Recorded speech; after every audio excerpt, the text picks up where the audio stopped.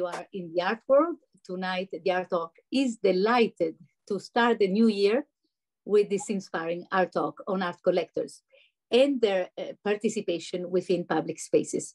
This art talk would like to highlight the present local global shift in art collectors, how art collections have a new, deeper identity in relation to public communities. A sort of going back to Renaissance patronage, but with a twist, a contemporary twist. When I met with Carolin Scharpff last October, we thought, why not to organize an art talk with different art collectors from all over the world and see and be inspired by the art projects. Their patronage not only gives back to community by supporting emergent artists and educational programs, but also leave an inspiring legacy for future generations to follow. So tonight we are having Georgina Adam, journalist, art market expert, author, and what else? Public speaker. And she will talk about a last thought-provoking book on museums and the rise of private art museums. We will have Beatrice Bulgari, art collector and the founder of inbetweenartfilm with curator Valentina Ciarallo and project manager Alessandra Nappo. Carolin Scharpff, who will represent the cooperative storage model together, and we'll talk about her collection with Staatsgalerie. Unfortunately, her curator is not here with us, so she will present us her wonderful collection. Nanne Dekking, of course, CEO and founder of Artery, will talk about his art collections and more. Sylvain Levy, co-founder of DSL Collection, and will enlighten us on his latest art tech projects, especially on the virtual museum space. And of course, Maria Sukkar, art collector and patron of arts. She's been with us many, many times on different podcasts, and she will talk about her e-self collection, which is at its core the existentialist collection, the identity of human beings, particularly in reference to the human condition. So welcome to the Art Talks. And we will start with Beatrice. Beatrice, introduced by Valentina, art curator and art historian, Valentina Ciarallo. Buonasera. Hello to everybody. Hello, everyone. I introduce just a little bit myself because many of you don't know me. So my name is Valentina Ciarallo. I am a historian of art and curator, specialized in contemporary languages. Also teach latest trends in visual art at the IED Rome University. Yes. Someone needs to mute their mic. I think Emil. Yes, I hope. Yes, this is, please. If it's possible to mute everybody, their microphone, please. And then at the end, we were having some questions we could at the end of the talk. Thank you. Okay. Can you hear me? Because the line is a little bit not very clear, but I think it's okay. So for over 20 years, I've been creating young and mid-career artists with exhibition in projects linked to experimentation inside institutional spaces, museums and galleries, in a perpetual dialogue between ancient and contemporary art, which led me to create the cycle of initiative called Spirito, conceived and realized between 2003 and 2016 inside the Renaissance complex Santo Spirito in Sassia, Rome. The complex is the oldest hospital in the city that became a venue for event art exhibition, especially for experimental and contemporary art. So I have dance network with Italian and international artists, and I promote and support the research, always in dialogue with the institutions. I also conceived and curated art projects related to the communication for important companies, Italian companies. So I use the contemporary art like a language to communicate.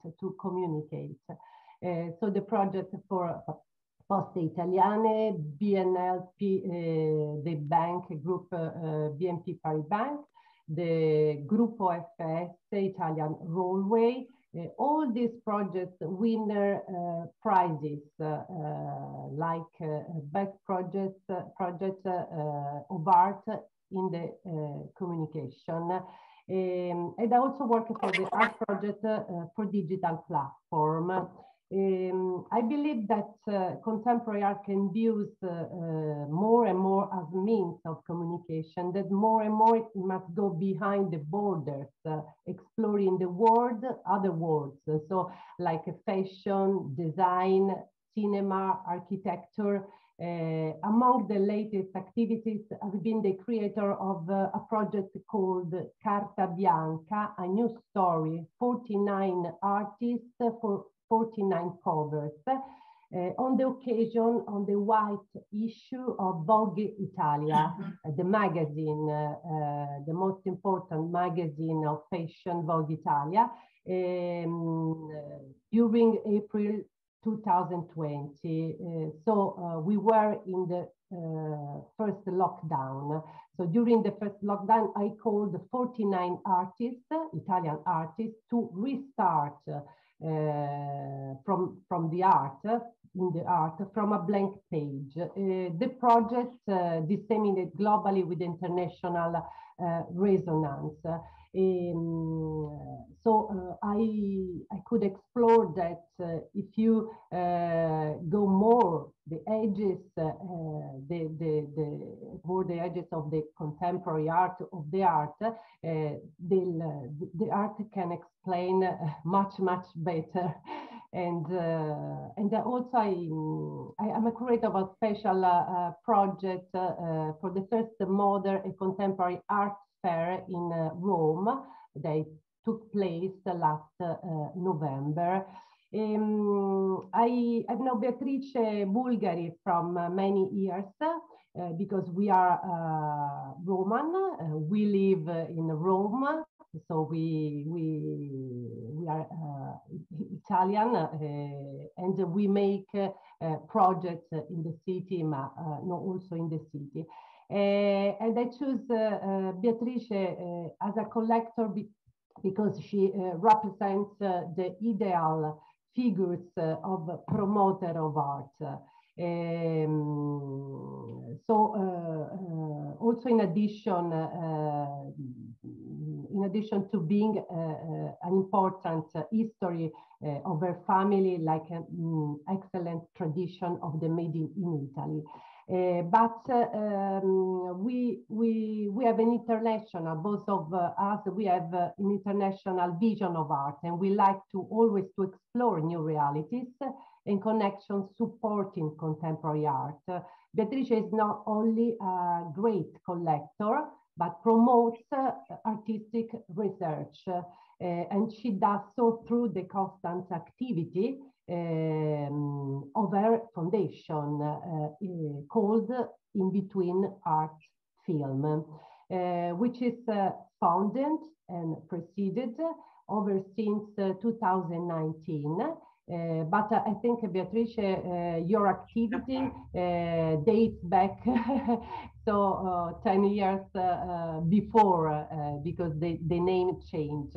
And its mission is to promote the culture of the moving image and support international artists, institutions, and research centers that explore the dialogue between disciplines such as a film, video, performance, and installations. The foundation inbetweenartfilm also supports events and institutions like the Biennale di Venezia, Manifesta, Documenta, so all museums in the city of Rome. So it's she's a great supporter, a promoter of the contemporary art. Just on the occasion of the next biennial, will take, we hope, will be in April, because I don't know if the biennial will postpone.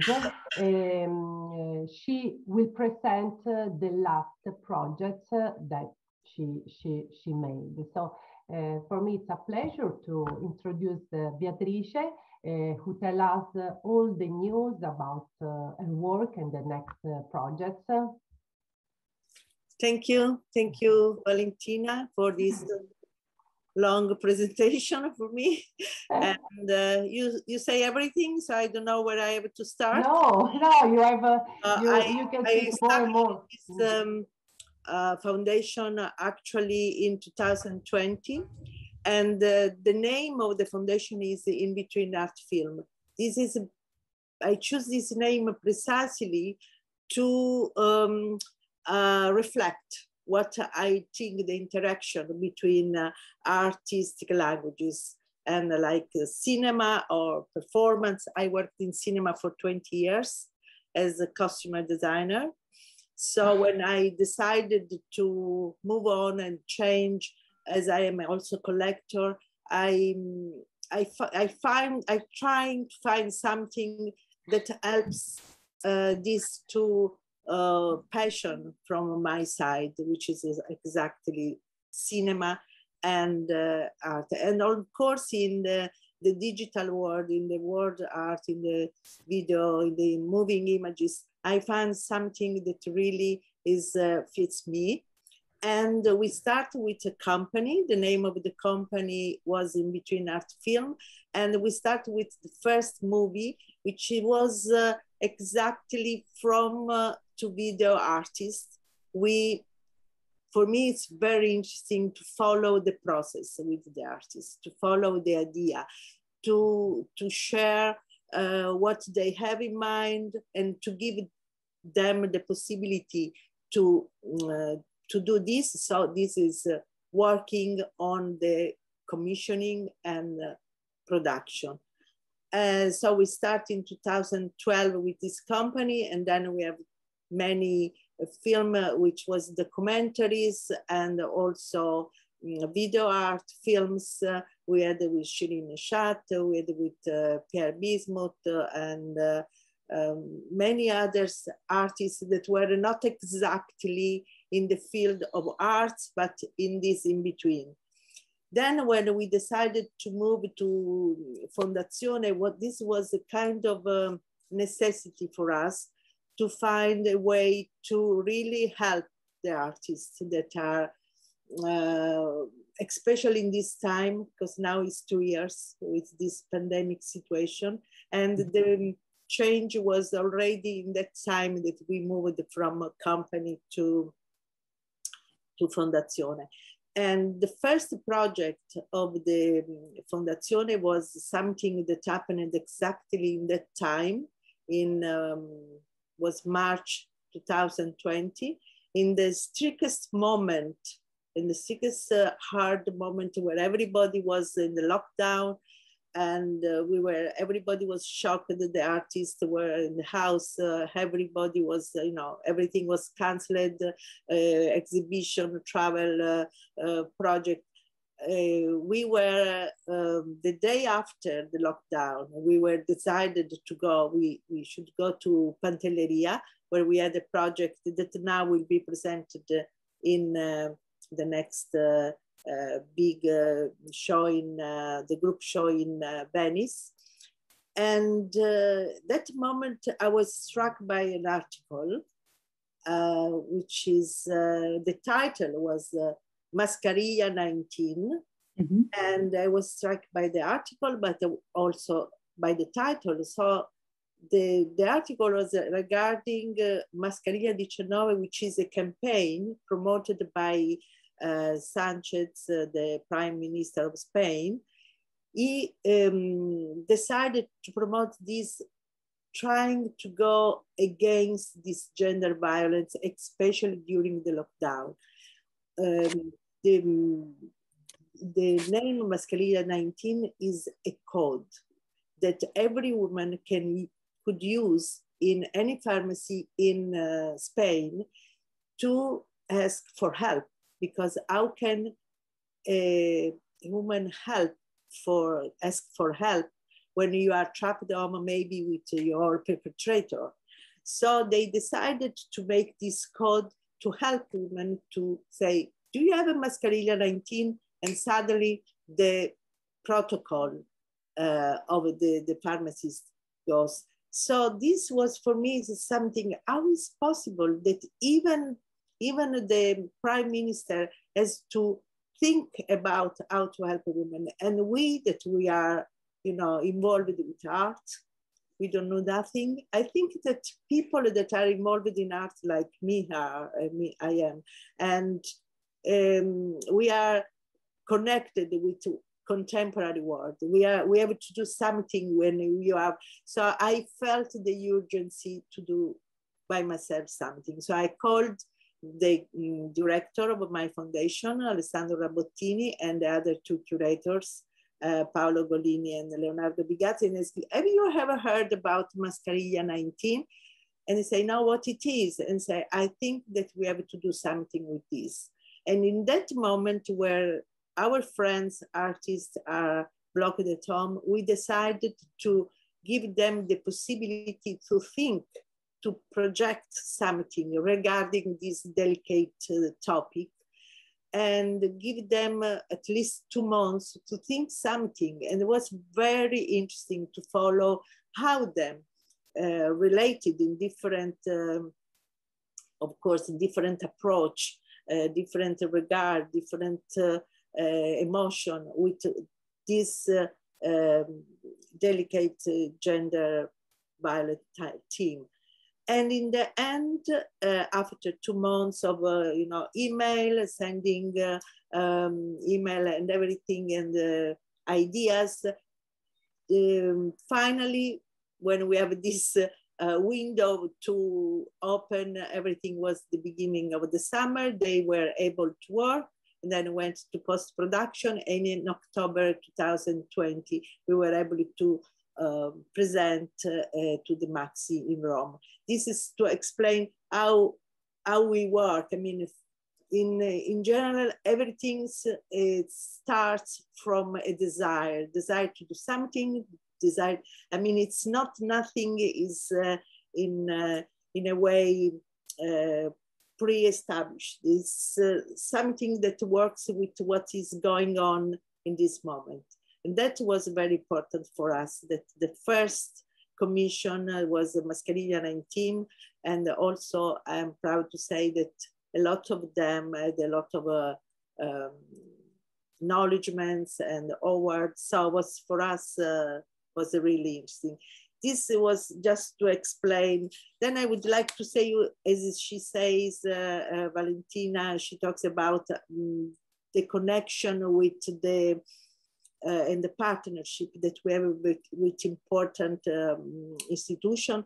And this was important for us also because I think that we have, it's important, especially for a small foundation like we are, try to, the important mission, the first project is to give to the artists the possibility to stay in connection with the museum institution. That's why we are related with Biennale, we have with the Tate film, with Documenta in Kassel. We presented Gianni Erbant and Angela Riccilucchi.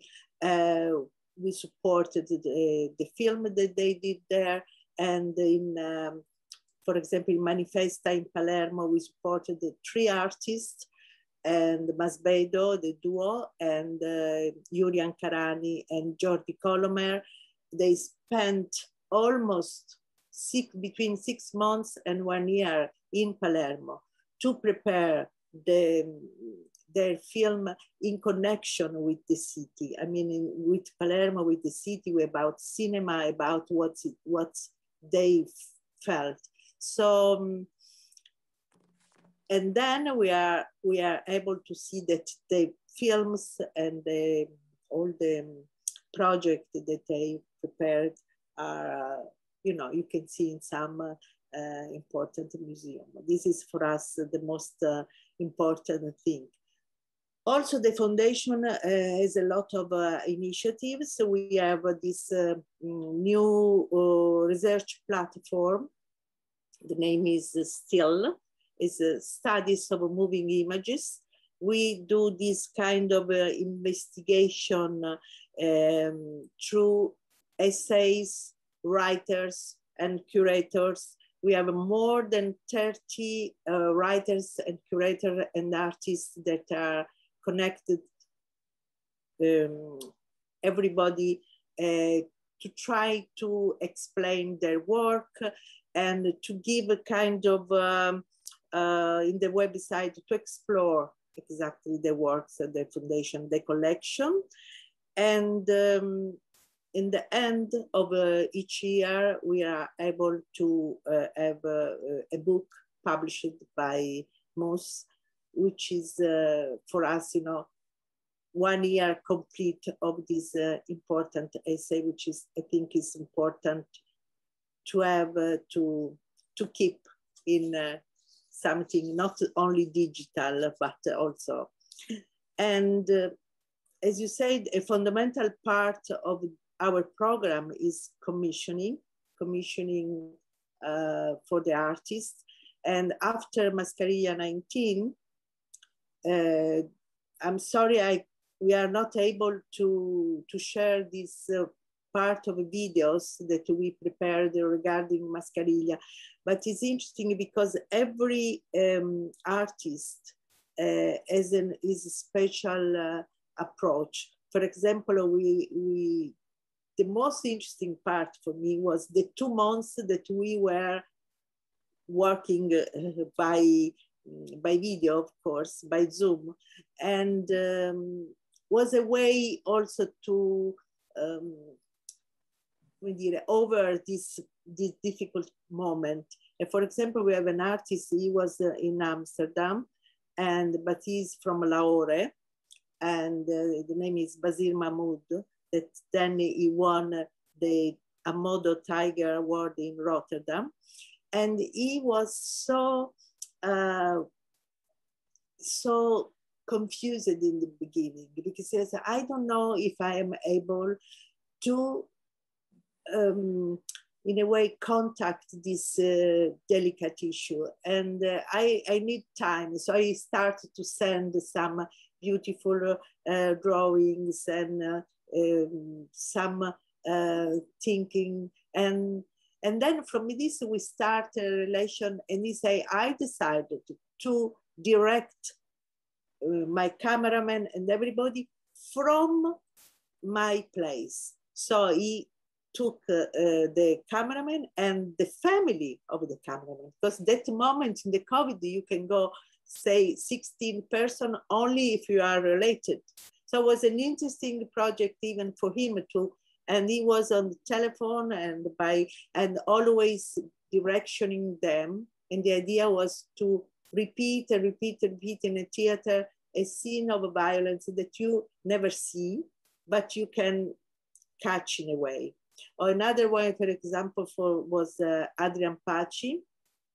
Adrian Paci was this video artist. He was also very difficult. In the beginning, it was even ironic regarding the thing. Say, how do you think I can do something from my house?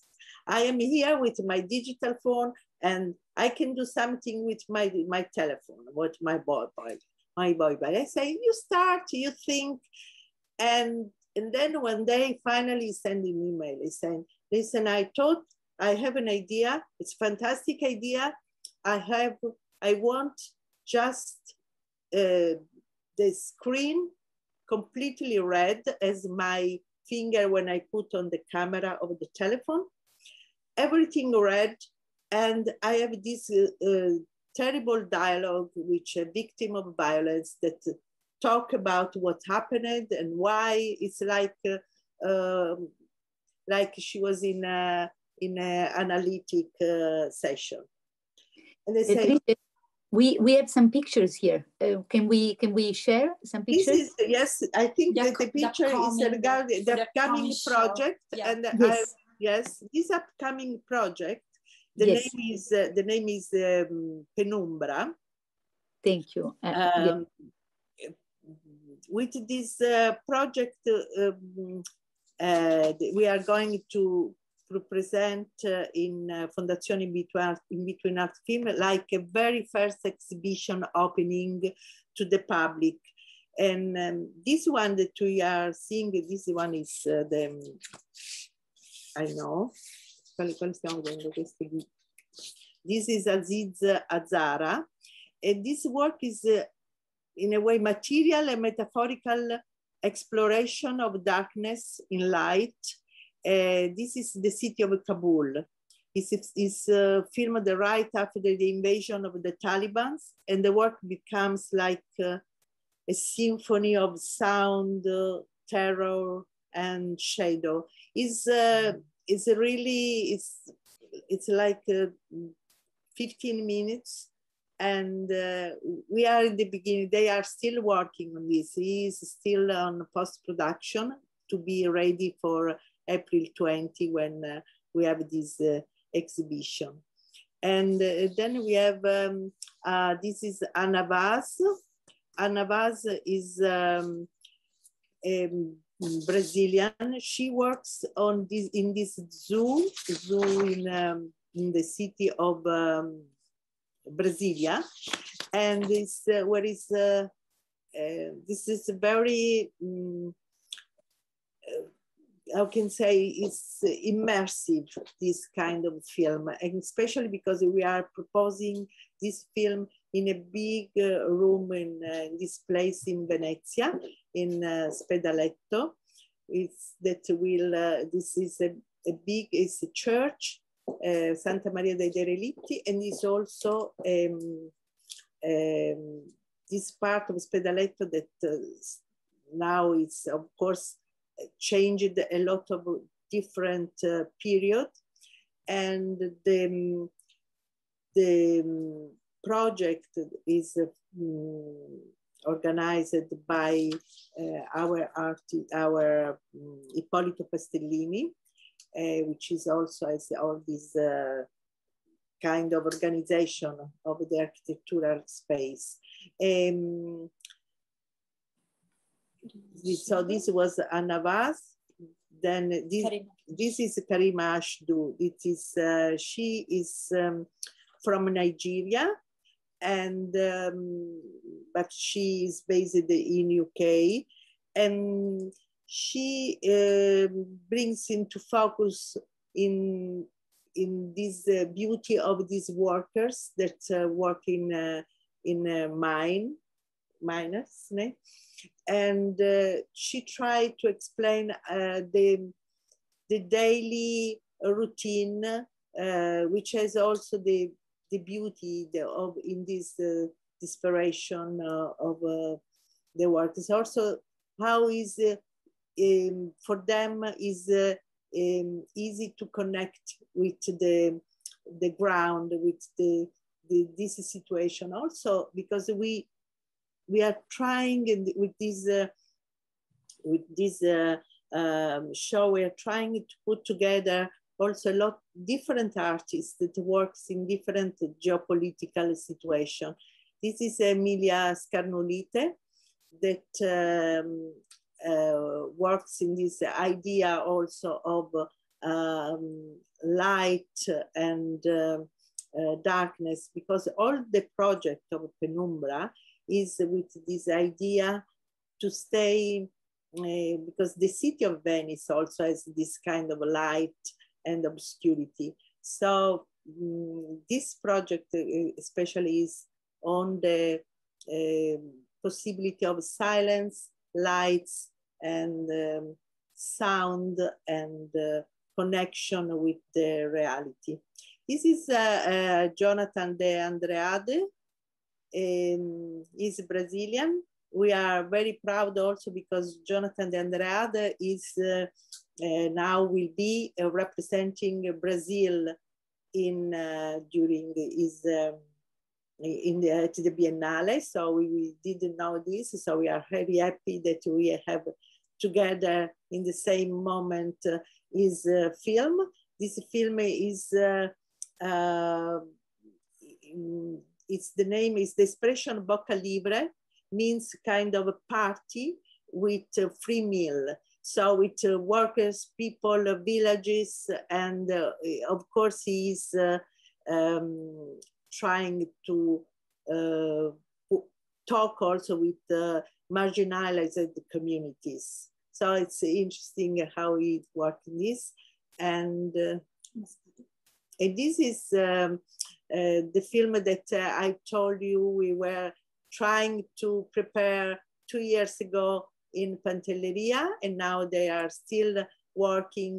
Now is the last week for to be ready. Pantelleria is a film regarding an episode very important that happened in south of Italy during the Second World War. And it's something which is between fake news and reality, and how the island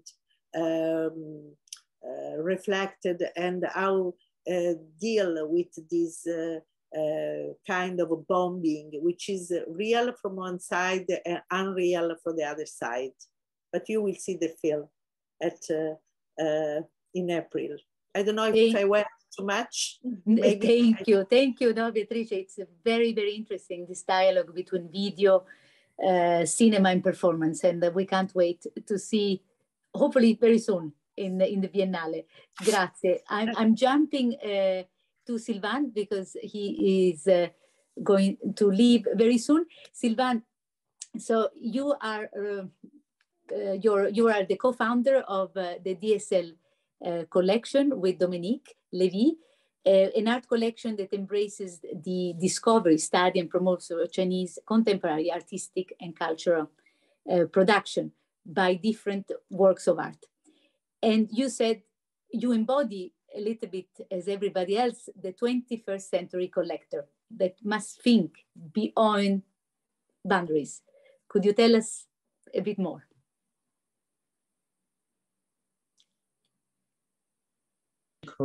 Carolina, thank you very much for inviting me, and I think all the voices that we're going to hear tonight are very inspiring. I think it will show that art, and especially collecting, is a personal journey, and every personal journey has to be respected and has to be encouraged. So what I want to say today is just to share our personal journey, and we don't have the truth. We have our own truth. But I think it's interesting also to bring our truth, because we have taken a kind of singular path in terms of collecting. Mm-hmm. I will focus more on the projects than on the artworks. If someone wants to see the artwork, just go to the website, the SCL book, and you will have the presentation of the artworks. So let's navigate from the past to the present and to the future. Past is very simple. We've been collecting with my wife for 37 years. And it's a long journey, but it's a great journey. And we've seen a lot of things changing in the art world from this beginning to today. And we will see, I hope, a lot of things in the future also changing. We've collected contemporary art. We've collected, well, perhaps among the first to collect design. And we have a very, very strong design collection. You know, when nobody knew Mark Newson, Ron Arad, and all these guys, we already been collecting these people. And then in 2005, we went to China because my brother-in-law was moving to China. And after visiting Carrefour and IKEA, I said to my wife, I would like to see an art studio or a gallery. And we went to Morgenstern and we met Lawrence Epling from Shanghai. And to tell you the truth, we had a shock with Lawrence, with the first artist we met, Dingyi. But also we had a shock being in China. When you come from a kind of sleeping beauty like Paris to a kind of Red Bull city like Shanghai, you have a shock. And we think that art is one of the mirrors of a society. And we wanted to find in Chinese contemporary art this, I should say, this energy that we can experience in the city. So we went back to Paris and the challenge, okay, we said, we will focus on Chinese contemporary art, but how to focus on Chinese contemporary art when you live 12,000 kilometers from China, you don't speak the language. And at this time, there was no many galleries, no many institutional validation. And we had the chance to meet Chinese artists in Paris. And they said, okay, we are ready to help you, but what type of collection you want to do? Is it to decorate your home? Is it for investment? What you want to do? And we said, okay, let's go for a type of museum collection. It meant that we were ready to collect all types of work, installation, video, sculptures, painting. But what was very interesting at this time, it meant also that we want to be public. So for the first time in our life, we decided to become a public collection. 2005, it was the beginning of YouTube. It brings me to something very interesting, is the notion of contemporary. What is to be contemporary? I think that everybody can have his own notion, but for me to be contemporary is to challenge the statu quo. It's nothing linked with the age, it's nothing linked with the date. You can be old and challenge the statu quo. Greco is still contemporary for me. And you have a lot of young artists who are not contemporary for me. So this is something very important, is we want to be challenging the statu quo. Challenge the statu quo means also when you collect, you challenge yourself by the way you collect and also by the way you share your collection. This is, I shall say, to apply contemporary spirit also to a collection, which is not only about object, but also about an attitude and also about how you will, I shall say, share your attitude with the others. So 2005, coming back to 2005, it was the beginning of YouTube.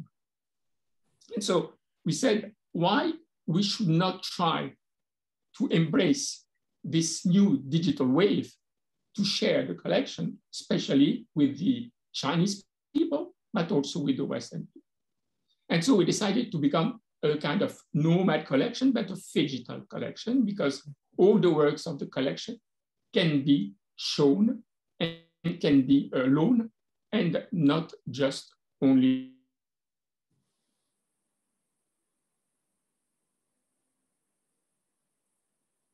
museum. Yes. If you look at the definition of the museum, in the icon definition, the definition of the icon, there is no any word related to a space. It's about an institution with missions. So this is very important also. Its space is important and we have to respect people who open space. I really respect their generosity, but it's not our story. But we, once again, I really have a lot of respect for people opening museums or spaces, especially in countries where the government is not helping contemporary art. Coming back to DSL, so from 2005, we begin to surf on the digital wave. 2011 really were the first one to open an app on the iPad. iPad was just launched in 2010, and in 2011, just a few months after, we had an iPad. And just to tell you a small story, because I always love that story, I was, with my iPad going into fairs, and someone came to me and said, "Sylvain, are you broke because you cannot offer you a printed catalog?" I said, "No, I'm not broke, but I think that an iPad is quite useful." So we went from that and we went to Second Life.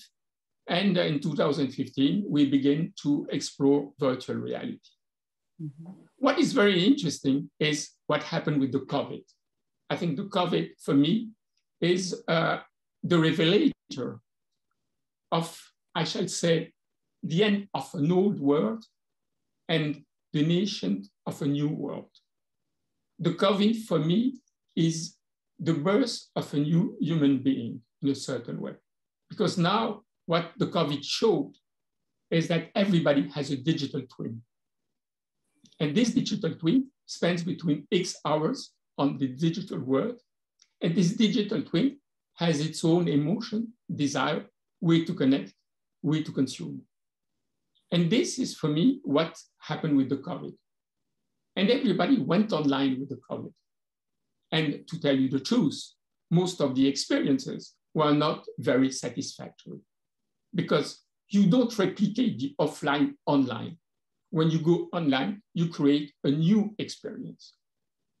That brought us to look at the video games, because who mastered the best screen? It's the people from the video game. A part of mastering the screen and creating something which I shall say is connecting 1.5 billion people, it's also the only business model which is working today is the video screen. And today, the turnover of video games, the turnover of the video games is bigger than the turnover of the cinema and the music industry. So we went into video game and we learned, I should say, the notion of gaming. And we learned a lot. We learned a lot. Because what we learned also by looking at museums, that we are moving from contemplation to experience, and especially with the immersive experience, like TeamLab or Kusama. So the idea of immersion and gaming becomes something very important for us. And so in 2010, we launched our first video game, The Forgetter. And we launched it with two persons, Alan Kwan and Alison Young. They are based in Hong Kong. And to tell you the truth, we're very happy with this project. This project has been nominated by Tencent as the best serious game of the year. And we had also 3 other more nominations. And we learned a lot on how to bring new types of community into art with the video game. Now we are working with a new team, a Franco-Romanian team, and we will deliver a new video game by the end of June. What also we noticed at this time, it was the beginning of, the discovery of the virtual reality. And especially the last months, everybody has heard about metaverse. And in 2010, we decided to create our own metaverse. What is metaverse? Metaverse, to make it very simple, today you go to internet. Tomorrow you will live in internet with your avatar. And today you have platforms like Fortnite, where you have 350 million people on this platform. And when Ariana Grande makes a concert, she has, I think, 10 million people looking at the concert. And so today you have this new world called the metaverse. And it was very interesting to see that Microsoft has bought for $70 billion a video game called Art Vision. Because with this company, Microsoft will enter into the metaverse. And also, naturally, Facebook became Meta. But today, it's a concept. It's a concept. It's a concept that slowly and slowly, this concept will become reality. And this concept will become reality. And more, we will be part of this new world. But it can take 2 years, it can take 5 years. What we have done with this metaverse project for DSL, we created especially 2 spaces. One created with the Shenzhen Museum, the Pingshan Museum, where you enter into a museum and you can experience works of the DSL collection. And the other one, we've done it with the NYU and especially Tisch Art School. We have recreated the Washington Square Garden, and you can walk inside with friends, with your avatar. We have already their exhibitions, and you walk inside. You can walk without headset or with a headset. And if you are with a headset, you really feel that you are there. It has been done, in this famous square in New York, under the snow. We decided to make this experience under the snow. And we are expanding this metaverse to other spaces, and not only to art spaces, but it will be also to music spaces or to fashion spaces. So this is our program for this next year, also to go into the metaverse. What was interesting also is that we thought it was also interesting to bring the public institutions to understand art and technology, and to better understand, I shall say, because more and more art and technology will collide. And so we decided to create what I shall call DSL hub spaces. We create a DSL hub space in Shenzhen, one in the National Institute of Modern Art in Kiev. We just opened one in Bogota a few days ago, in the National Museum of Bogota. And we are opening one in an independent space, a small one, a pocket space, 70 square meters only, in Hong Kong. In all these spaces, we found total installations with headsets and computers. And these rooms are dedicated to all new types of technology. It means technology linked with virtual reality, but also technology with digital content. Why it's very important for us to do something like this? First, it brings a new type of audience into the museums, and especially the young one. But also, it's very interesting to see with all the experiences that we have done, that it changes the mindset inside the museum. More and more people understand from the inside what can technology bring to them. But also what is very important for us with this project, we want to put the finger on what is, for me, the crucial question today in the art world, is about the financial sustainability. Today, there is no museum in the world which can cover its overhead. No museum in the world. A lot of collections are suffering because also they have these financial issues. And I can say, even for us, we are limited by our financial issues. And if you look at the other cultural goods, cinema, music, film, books, newspaper, all these industries have transformed themselves by having a digital monetized content. So the art world, if they want it or if they don't want it, they will have to go to something like this. And so what is very important today for the next decade is really to always make technology serve art, but also always make art speaks the language of its time. And I think that the biggest problem that we have today in the art world, and I would like really to illustrate my state of mind with a very interesting quote of Romasi Lomporeso, is that if you want things to stay the same, you have to change everything. Mm-hmm. And if we want the museum to survive, it has to change. And we need museums. I think museums are places for the well-being of the people. I think museums are the places for our culture and heritage. We need museums, but we need museums which are also able to adapt to our present time.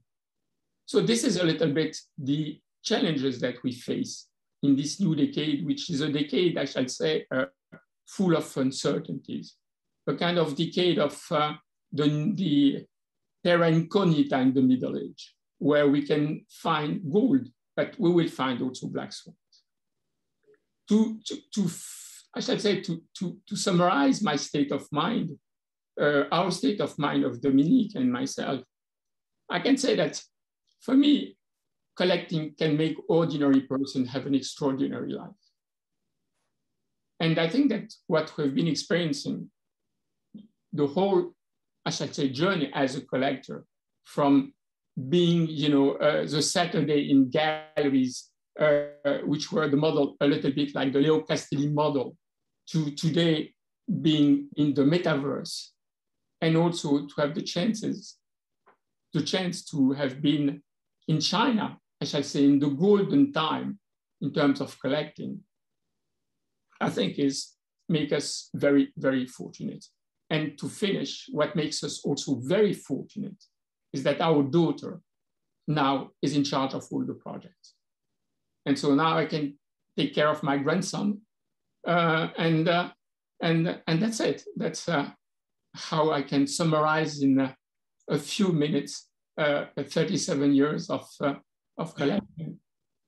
Thank you, Sylvain. It is wonderful. I think what is I think it's fascinating what you have been done until now, and your vision. As I said, it's incredible, because, as you said, everything changed in a couple of months, and we are not anymore blockchain. Now, after Nanne will talk, but we are NFTs, and now it's metaverse, which is again fascinating, and we could talk for forever. But Carolina, I just want to ask to Sylvain if has worked with the Greek artist Miltos Manetas about the metaverse. To Sylvain Levy, I would like to. Yes, do you know him? No, I don't know him, but I will be very happy to know him. Yeah, I will introduce him because he has been working 10 years ago about metaverse. Yes, so true. Very special. So he made just an exhibition in Paris just few months ago. So maybe we keep in touch, because it's very with pleasure. First. What you say is very interesting, because the metaverse is not something new. It has been existing now for 30 years. He knows that it's not new. It's very interesting what you say. Carolina, just to give a word to what you said, we have to be very humble. And what I've learned from life, the most difficult is to last. And if you invite me in 10 years, it means that we have succeeded to last. So let us make the challenge and the bet that we have to stay relevant for the next 10 years. And this is, I can tell you, this is very challenging today. Very challenging. To be very agile, I shall say, very creative in connecting the dots in a very different way. And also to be very open, very, very open. And also, really, what is important is to preserve art. I think we have entered into a world which looks like 1984 in many, many ways. And the only way to survive will be humanization. And I think art is the best way, one of the best way to, I shall say, to keep us a human being and not to become cyborg. Yes. I agree, Sylvain. I agree totally that we have to be human in the metaverse. Yes. Thank you so much for your attention. And, thank you. Thank you, Sylvain. Thank you again for being with us. And now we are jumping in another collection that is all about pressing issues of our time by Carolin Scharpff. Hello, Carolin. Finally, how are you? I would love to talk about the intangible sensation of the present. This is beautiful. Okay. Hi, everybody. My name is Carolin, and I'm a collector from Germany in the second generation. My parents built up a collection in the 80s till 2000 with the major focus on paintings in Germany, England, and in the States. And my collection starts from 2000 till today. I'm also focused on paintings as well as sculptures on critical matters. In 2004, my parents became older and they asked me to take care of the family collection. And I put, at first, you know, I looked in the archives, I built it up and I looked at all the figures. And now I want to hope that I can show you my slide. Can you see it? We can. Can you see my desktop? Yes, we can see. Okay. Thank you, Karen. So we are a small collection. And if I talk about the collection, it's always the family collection and my own collection. We have 400 works, which are 300 paintings and 100 works in museums quality and size. I know this because doing the archive, I realized I can see which works are often out for loans and which works are not often out for loans. And at the time I took over the directorship, we had 50 works on loan in museums, but none were on display. They were all stored away. And then I thought that's not the way to work together anymore. So what can we do? It's like, can we build a private museum? How many works would I require to have like a showroom, a public showroom? How many costs? How much money do I need? And what is our collection history? Does it fit to us to be authentic? And our collection history starts with this work by Duane Hansen in 1972. This cleaning woman, she was always sitting in front of our apartment and she was always making a lot of trouble because like people, you know, thought that she would be sick because she didn't greet back and they would call the police or the firemen or the doctors. So one day my parents decided to put the work as a loan in the museum. And after 10 years being in the museums, the director came to us and they said, you know, it's an iconic piece of our museum and we want to buy it.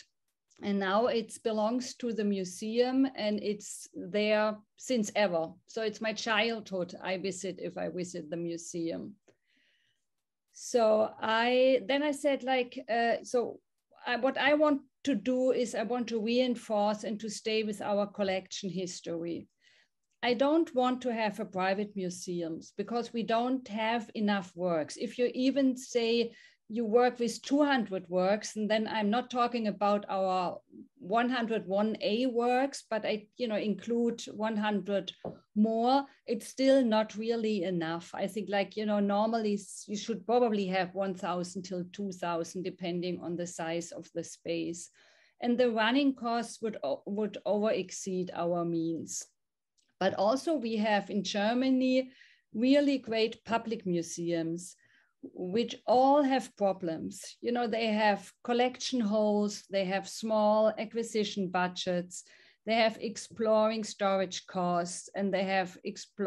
insurance costs. So I said, why not putting this together? And we call this, or the name is a cooperative storage model. And it has 3 parts. It's museums, it's a foundation, and it's the 2 collections. And why? Well, at first I described the features. So these are the museums I cooperate with. And you see it's in the south of Germany. It's a little bit crowded. That's because we grew up there and we lived there for a long time.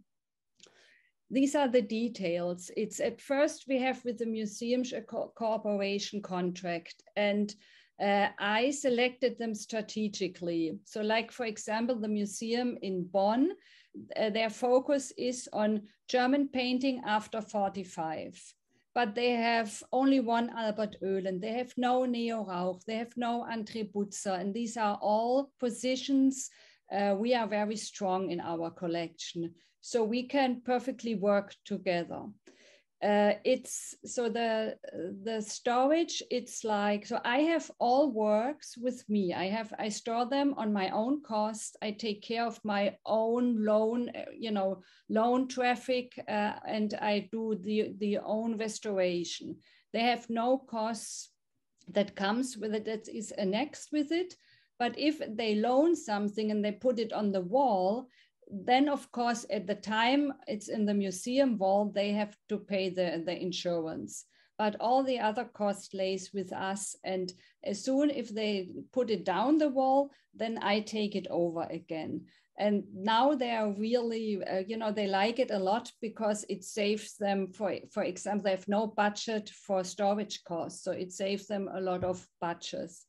As well, also, I'm not influencing the hanging. So it's all up to them. I only have a pool I can offer them, and whatever they take out and whatever they do with it, it's fine with me. And to have some examples, this is in the Art Museum in Bonn, now the wool room from our collection. And this is like a dialogue show I just have right now with the county museum, the Staatsgalerie Stuttgart. It's with my collection. It's always one work from their collection, that's Katharina Sieverding, and one work from my collection in dialogue, that's Kapwani Kiwanga, and the theme is about racism. Or as another example here, it's Anna Uttenberg and Jürgen Klauke and Simon Lee in dialogue about identity. That's how I work together with the museum. Normally the curator of the show would have been here to give a short talk, but she is sick. So I have for my archive, I have a video about the director of the museum and about our model system, but I look at the watch and I don't know, Carolina, it's about 4 minutes, whether we should do it or whether you like to move on. I am okay. I will ask only the other panelists if you are okay to be with us for 4 minutes more. Nanne? Yes, perfect. Yes, Carolin. Okay. Thank you. Give me a minute. Oh, now I don't know how do I get back. Don't worry, we have all the time of the world. All the eyes are on you, Carolin. Yes, now I'm panicking. Don't worry. Okay, now I think it's getting better. Okay. Yes. Do you see it? No, not yet. Not yet, and now? The system, the Scharpff family is offering now. We can hear it. I think you need okay, but we have no. Why? Wait, let's see. Okay, last try. Now, did you see it now? Wonderful. Yes. That's Christiane Lange, the director of the County Museum.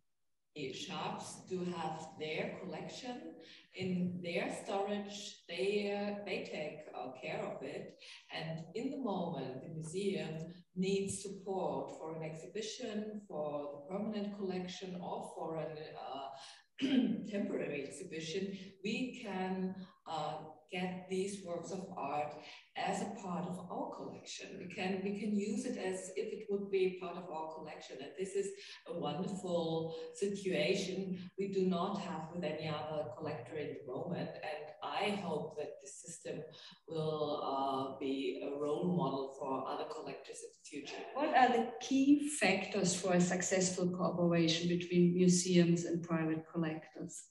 The most important factor for a successful cooperation in my eyes is that the collectors and the museums estimate each other on the same level, that it's not like we have so much money and we can buy everything and the museum is just the little beggar and we have to do everything the collectors want, and vice versa. The museum is not the place where the collector has to beg that he is allowed to exhibit one of his works. I think it's really important to find a level of estimation of the qualities of the private collecting and public collecting. These are two different things. The private collector always has a very personal attitude and a personal relation to artists, and as it was in the past, in the last centuries as well, the private collection is always different to a public collection. And to strengthen both ways of collecting, it's important to have good exchange and the estimation of the value of both forms of collecting. And do you think it's the last question that this is a role model that will carry on for the future too? The role model of your family, of the Scharpff family, should become a role model, because it's really a wonderful gesture. It's really the first collector that I know who is not giving the whole collection as a gift, which is always like, you can get the whole gift or nothing. Take it or leave it. Yeah. And to get the whole collection is from time to time, from collection to collection different, but it's 1%, 10%, or in the best, maybe 50%, but never ever 100% of the collection is museum level works of art. So you get the whole collection. It means you have to invest lots of money, even when you don't have to buy it. You have to take care for these works of art forever, and this costs lots of money for the public and for the future. And what your role model is now is that you keep your collection, you take care of this collection, and you don't think everything is museum's quality. You really give it as an offer that the museum, that the museum's curators are allowed to take the benefits, and but they don't have to invest for the whole collection. So that's why we have the third part, that's the foundation. So we give from time to time, we give gifts to the museum so that something from our collection will always stay there. So that's how we work together with public museums. It's a little bit more traditional than the other people before me. Yes, indeed. But again, it's beautiful, Carolin, to see this continuation between past, present and future on the identity of the artist and on the themes of everyday life, which I have to say they are quite important, especially now to solve, yes, if we can, through art. But thank you, Karen, it was beautiful. You're welcome. Thank you again for inspiring this art talk today. So now I would like to introduce Nanne Dekking. Hello, Nanne. How are you? Hi, Carolina. Thank you. And Nanne is the CEO and the founder of Artery. Has been in the art world for a very long time. But I would like you to introduce you with the one sentence, actually, one quote that Sylvain also used. And I remember you used a long time ago, and I love it. It's from Giuseppe Tomasi. If we want things to stay as they are, we have to, things will have to change. Right. Thank you, Carolina, for that introduction. Yes, I saw that Sylvain stole my quote. Rest assured, we're not going to talk about blockchain technology here. And I also want to keep it really short because there are so many inspiring people. Carolina, for me, it's the first time that I heard you talk and to hear about your family collection and the way you give back to the world, basically, by adding masterpieces from that incredible collection. Very inspiring. And Georgina, I had to think about our mutual friend, Han Nefkens. It's very much the way that he collects as well. He even builds a collection already knowing the museum that he wants to give it on loan to. It's a bit of a short story. I'm not a big collector myself, but I wanted to really focus on collecting. And I was in a very fortunate position in my years as an art dealer, and honestly spoken, also an art expert. I started with expertise and then I became a dealer, is to have been able to help people in collecting, very much on the practical side, if it was about provenance issues, but of course also on the art side. Although I have to say, with passionate collectors, you don't really help. These collectors usually know exactly what they want. It's sort of an addiction, and they follow their heart and they follow their passion. And all you can do is accommodate and help them to steer them to an inventory you happen to know, or a repository that you happen to know. But we're all collectors, right? If you think about, can you see this? Yes. Good. If you think about when you're a child, I grew up very close to the sea, and you collect shells when you're 3 years old and you display them in your room. I've checked with people from Ukraine who don't live close to the sea, and they collect stones and precious stones, and they collect them and they put them in a beautiful display in the room. That's how you become a collector. A collection is all about your identity, I would say. If you look, I remember as a student, when you start collecting, you start to collect books. Because I was a poor student, so you have your books and you buy your IKEA Billy display case, and your hands hurt for 3 days with all the screwing that you have to do. And you display your first books, and it says something about your identity or how you want other people to perceive yourself. My husband and I learned a lot about identity because we're raising 2 African-American children. And in a country as America, and honestly spoken, many European countries are exactly the same, although you always blame America for it. In a racially completely diverse country like the United States, you realize what a challenge it is to raise 2 children of color in a completely white environment. So you first start to look, how can I change my environment? How can I diversify my racial structure of my group of friends? And we also decided, when we started to collect art of African-American artists. And it says something about the way we want that ourselves to be identified, and also how we try to create an environment for our children that they would hopefully feel safe in and could identify with.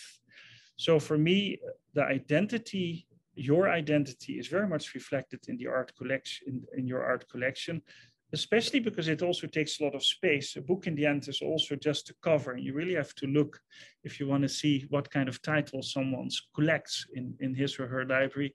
And art is, of course, occupying your walls. So it's quite a statement that you make. It's also the reason why I believe that people are so incredibly angry and disappointed when they've bought a forgery, because it says something about what happened to you. You firmly believed in that artwork and you identified with it. And you also believed that it showed, in a way, your own identity, and that all of a sudden is breached. So many collectors had the privilege to help building up some collections. And everybody knows that when the person called Hasso Plattner, a German collector, when he started collecting, I played a very important role in the build-up of that collection, especially in the early years. We're talking about someone who was not a collector yet, but knew that he wanted to collect French Impressionist, and especially French Impressionist landscape paintings. Laser sharp focus, very intelligent and obsessed with Monet in the beginning. And as Carolin knows, in Germany, he actually did make his collection public at a certain moment. And this is one of the pieces that we sold him in the start of when he started to collect, is the Nymphia you see on the right. But he started to share his passion with the world in a very big way. And for that, he even built a museum. And the museum as such is already quite a miracle, because it's the reconstruction of a building that was destroyed in the Second World War. And he reconstructed that museum, which in itself, when it still existed, was already a copy of a palazzo in Rome, the Palazzo Barberini. So it's the second incarnation of that building. And in that museum, there is now the collection of French Impressionist landscapes, but much more. Because if you talk about identity for this person who was born in Berlin, who knew what happened in Berlin in the Second World War, who lived when Berlin was still divided by the Berlin Wall. When I became vice chairman at Sotheby's, one of the pieces he bought was this Martin Kippenberger. It's most of you will know the work. It's actually not even made by Kippenberger. It was made by a very famous cartoon maker in those days, but it was commissioned by Kippenberger. So it's one of the works where authenticity starts to play a role, because it's definitely authentic. It's definitely a creation of Kippenberg, although not by his own hand. And of course, the political impact of the work is immense if you realize that you were actually raised in a divided Germany, in a divided Europe. And this huge piece, it's very big dimension, is now part of the collection of the Museum Barberini. And in the 80s, it was in a very famous bar in Germany. So he also brought it back to Germany. So what I'm trying to say is you cannot be a collector without your own identity shining through. I'm not a psychologist, so I don't want to judge for someone like Hasso Plattner why he was collecting French Impressionist painter. I have some ideas, but he should say that himself to the world. But with a work like this, you realize what actually happens when you are a collector. So to keep it very short, this is the Kehinde Wiley that we bought. We have, as I said, only art of African-American artists. One of our real stars is also Demetrius Oliver. This Kehinde Wiley we bought quite a long time ago. And I hope that it will help make our children feel a little bit more at home, so to say. And just one word about the company that we started. What we did is we started using NFTs already when nobody even knew what an NFT was. But our NFTs, we call due diligence NFTs, and they capture information that refers to the due diligence done on the artwork. And for that, we always work with third parties, in this case, the Winston Art Group, who actually did due diligence on the artwork, and that's all captured in an NFT. And that brings us to technology, and Sylvain, who was so eloquent talking about the metaverse. There's a lot happening in the art space. There's a lot happening if you talk about virtual space. If you look at your own kids, you realize they're always online. They're always looking at images.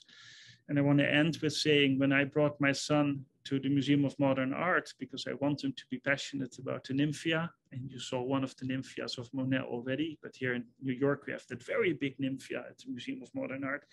I only could get him interested in the piece when I pulled out my phone and I showed him the actual garden in Giverny.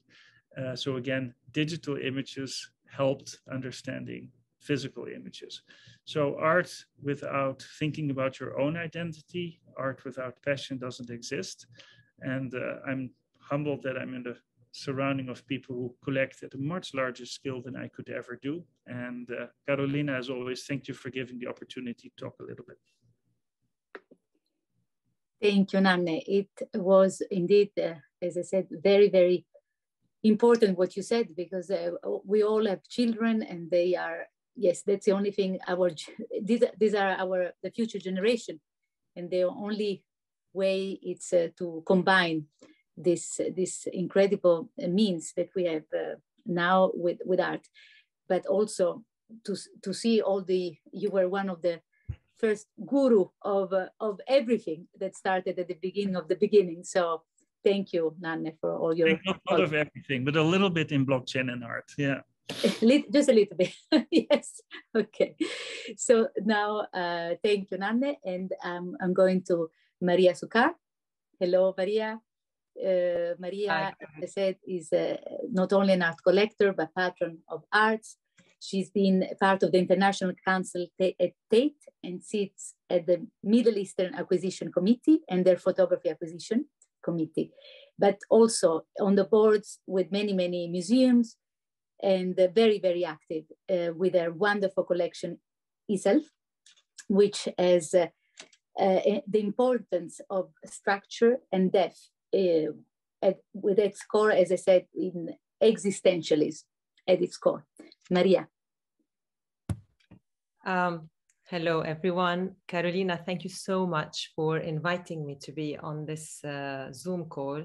It's very inspiring, and I honestly feel so honored and humbled. I'm quite a junior collector, And I've learned a lot today from listening to everybody talking and sharing their experiences. And it's very inspiring because, as Sylvain said, the difficulty is to survive in the future. So it gave me a lot of ideas on what to do next. But before talking about what to do next, allow me to introduce myself and introduce my collection and who I am. So my name is Maria Sukkar. I'm Lebanese, and I've been living in London for the past 18 years.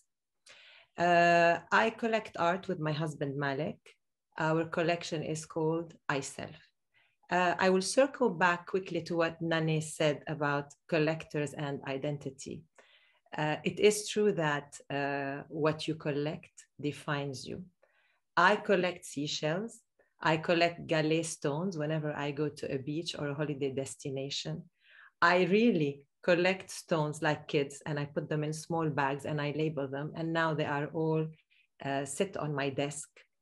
I also collect postcards. You know, when you go to museums and you see an exhibition and then you leave the show and there's always a shop, I always head to the postcard section and I buy at least 25 postcards. I don't use them. I don't share them with friends. I have them in a special cupboard because they are a precious reminder of that exhibition and of the feelings that it had elicited in me at that point in time. Now back to what I do and what is I Self. I Self is an art collection. It's a contemporary art collection with a few modern art pieces. It has all types of media, from painting to sculpture to moving image to photography. Why is it called I Self? It's called I Self because I Self is made up of two words, the I and the self. And it is a word that I came up with. I coined these two together. And my husband, who is very critical usually, liked the term, and we went ahead with it. We started collecting around in 2006, 2007. It was very messy and chaotic at the beginning. We were very excited going to art galleries in London and abroad and art fairs and buying and having fun.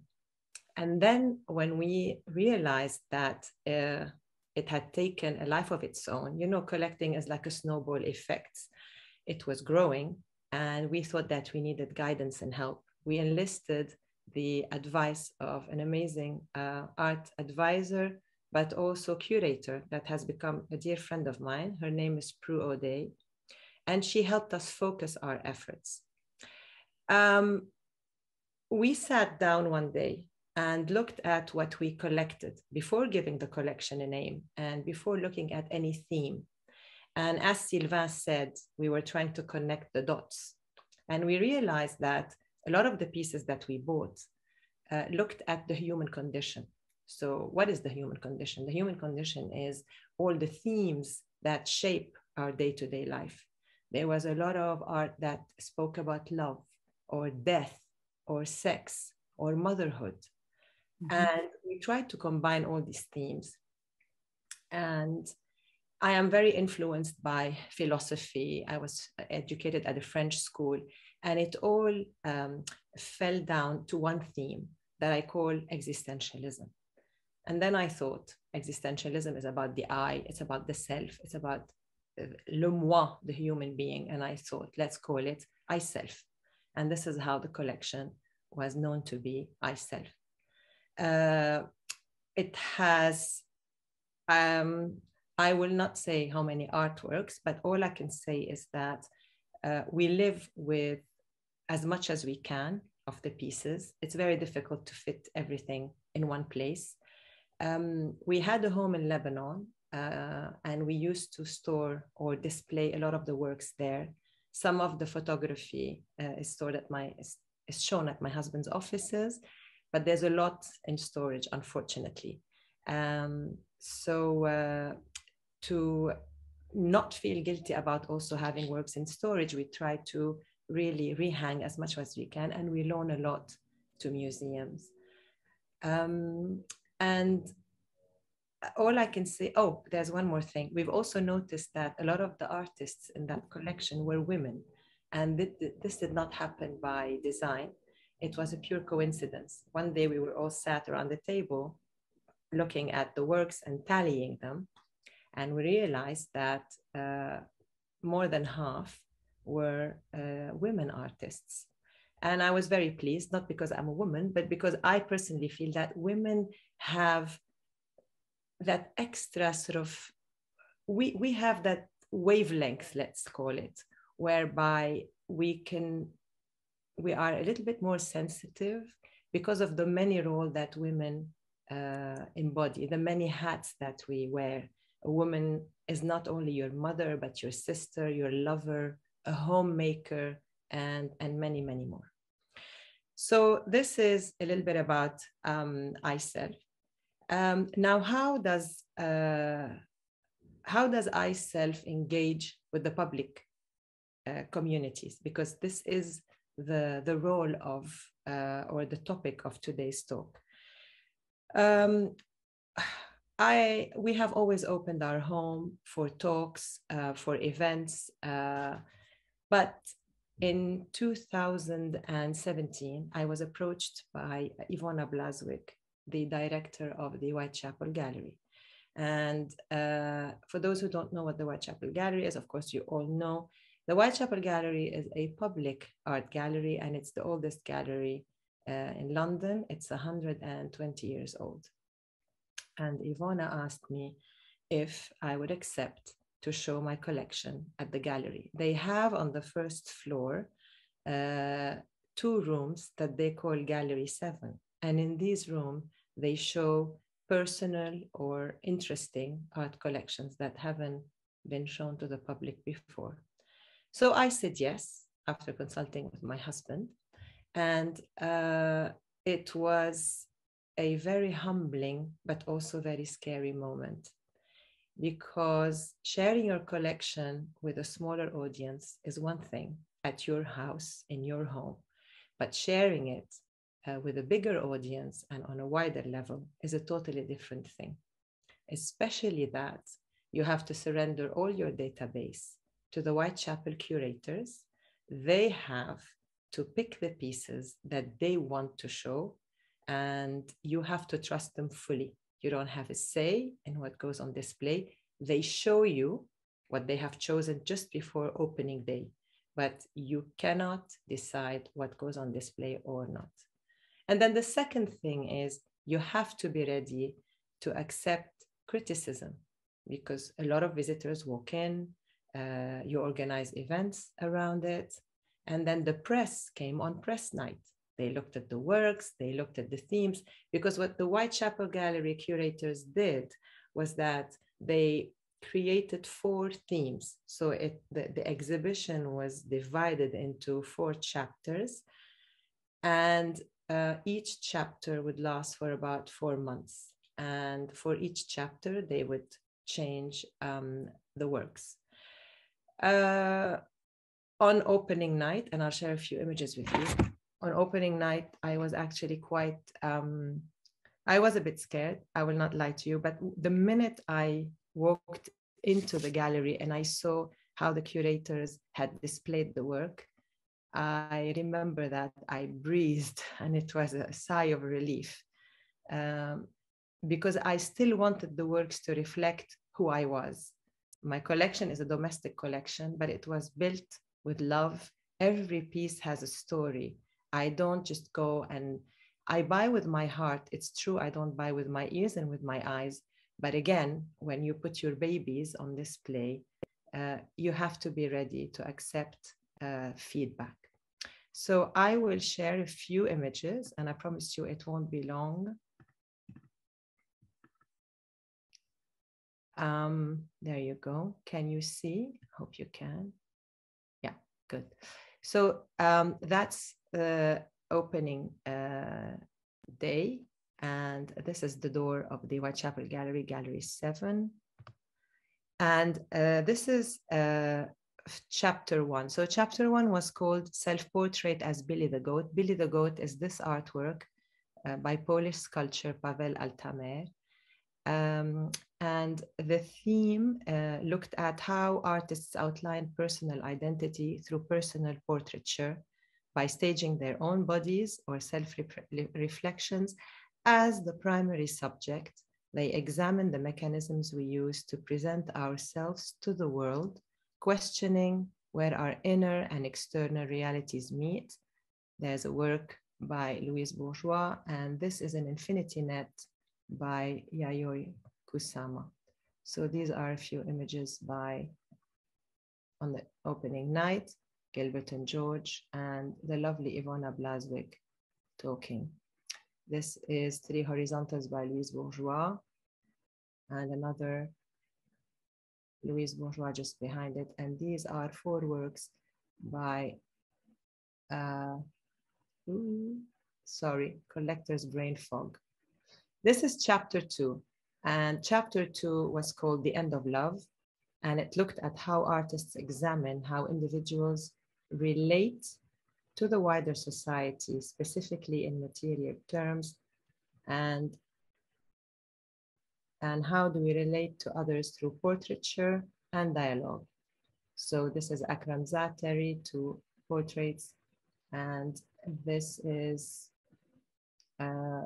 Maria Lasnik, Chantal Joff, and Mary Kelly.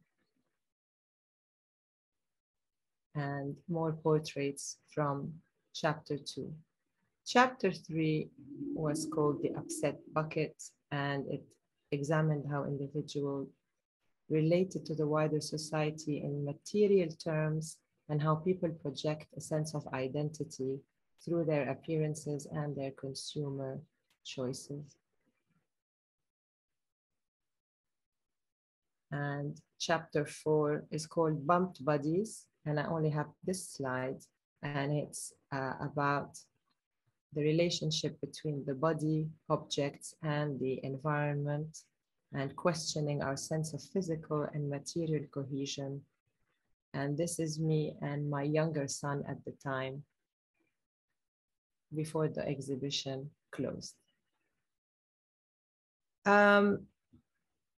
Now, having finished the Whitechapel exhibition, made me think a lot about what to do next. And it encouraged me to think about other ways to share my collection and use it in a more meaningful way. And during COVID, I had the chance to work with the Chelsea and Westminster Hospital on a completely different charity project. But then I was introduced to their art therapy department, and I was invited to volunteer in that department. And I thought that this is a new venture I'd like to explore.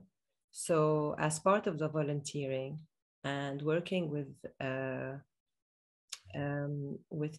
young adolescents who have mental health issues, I thought that organizing a place or a center where I could share some of my artwork with these young children would give them a chance to interact with the art and help them in their healing journey.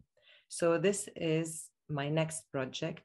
It's still in its early days, and I'm still working on it. It's very new, very young, but I thought I would share it with you. So art therapy is going to be the next chapter in my life.